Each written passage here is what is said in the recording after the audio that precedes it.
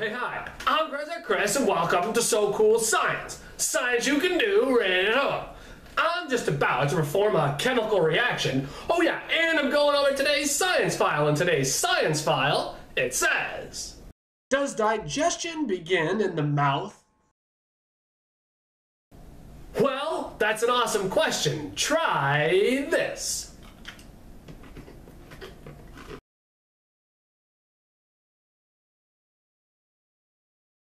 You will need some cardboard, a couple of crackers, some water, and some iodine. Okay, so I'm going to show you digestion right at home. And no, I ain't talking about spilling my lunch that I had earlier today.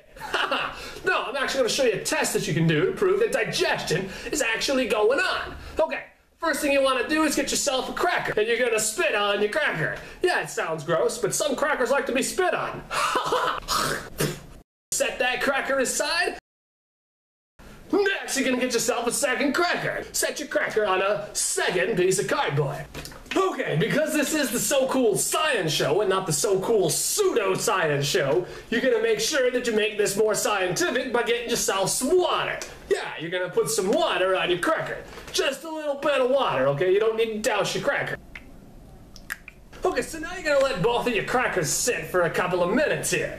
Okay, so now you're going to go ahead and get yourself some of this iodine. You're going to drop a couple of drops of iodine. On the regular cracker, it turned black instantly. And on the spit cracker, it took a couple of seconds before it turned black. Now that's so wicked cool. Okay, so what does this have to do with digestion? And how does it prove that digestion begins in the mouth? Well, hey, don't look at me, take a closer look at this.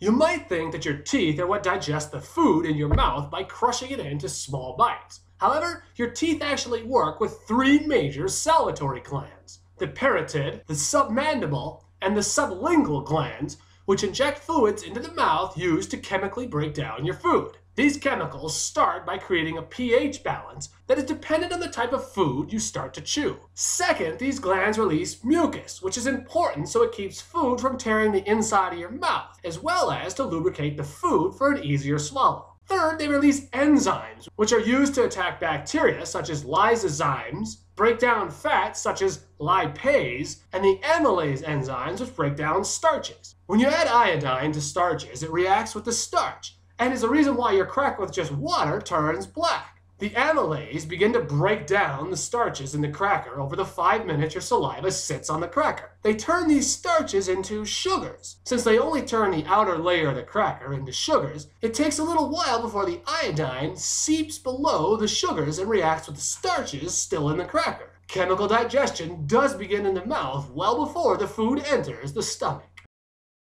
So now you know that digestion begins in the mouth. You know, being able to see digestion right at home is why science is so wicked cool.